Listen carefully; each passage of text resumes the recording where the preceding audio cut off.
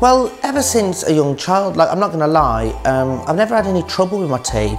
I have never ever been to the dentist in my life. Never ever ever been to the dentist until I met Dr. Richard. And he gave me an examination of my teeth.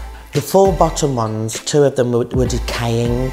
I smoke or drink, you know what I mean? Like the back of them, like, I'd be in bed and I'd have a little, I'd be like, oh, what's that? And it'd be like a bit of crumble or something. And they would, I described them as tombstones because the bottom 4, they were just like overlapping a little bit, just crooked. If I did that, I would never do that. Like in the pictures now I do.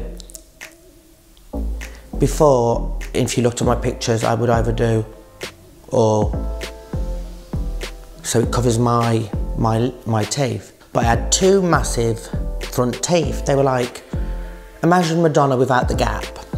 And then the 2 side ones were very protruding, so they didn't blend, they were like kind of fang style. I messaged my agent. I said, I've always wanted them done. I've wanted my teeth done for the last 10 years. I said, if I ever won the lottery, if I ever came into money, I would get my teeth done. Teeth are not the cheapest things. I think teeth are the most expensive form of surgery, if anything. I think you can have a full sex change cheaper than teeth, you know what I mean? I think it's true. I think you can have boob jobs for like 4.5 grand, genitalia surgery for 6 grand, you know what I mean, hips, bum. But since in my adult life and teenage years, I've never been to the dentist. And good job I did, because I came, he was about to do them, he said, you've got inflamed gums. So he said that could be from smoking, it could be from anything. My gums were very inflamed. So I had to go on antibiotics for a week, maybe 2. And then, oh my God, these antibiotics worked within 2-3 days. So I came back and then he got the old drill out and he was drilling away, and then he put the temporaries on, and then obviously you need a week or 2 of them to be made, your individual teeth to be made. Dr. Richards, he puts them in individual. Each tooth is handmade by a certain person. I don't know what they call the person who makes teeth, but they're all made individually for your mouth, so you can floss in between them and everything.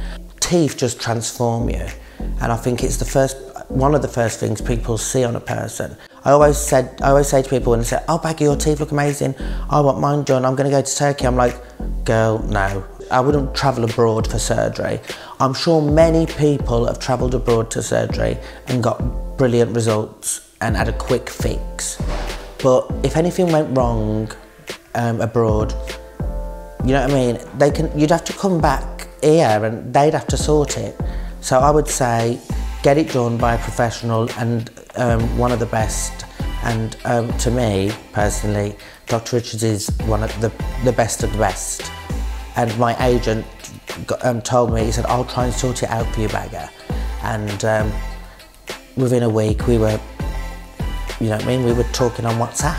Oh my God, Dr. Richards is just a lovely man, you know what I mean? We got so much in common, just friendly. I was always at ease not just when he was performing the dentistry, but just in person, you know what I mean? We'd be talking about Little Mix and TV programmes, and you feel like a mate's doing it, you know what I mean? You don't feel like, oh, I'm this person, you know what I mean? We had a connection, and he's just very friendly, nice man. My teeth have really improved my confidence 100%. I smile at people now. Before, I would literally, even in conversation and when eating, or I'd always be like that. Like, I'd always have my hand to my face, or I'd have my lips put together. If I had amazing makeup and amazing hair, I'd probably pout. If in a room, I'd be like. Now, if you look at my pictures, I'm like, hey, how are you? You're right, pal.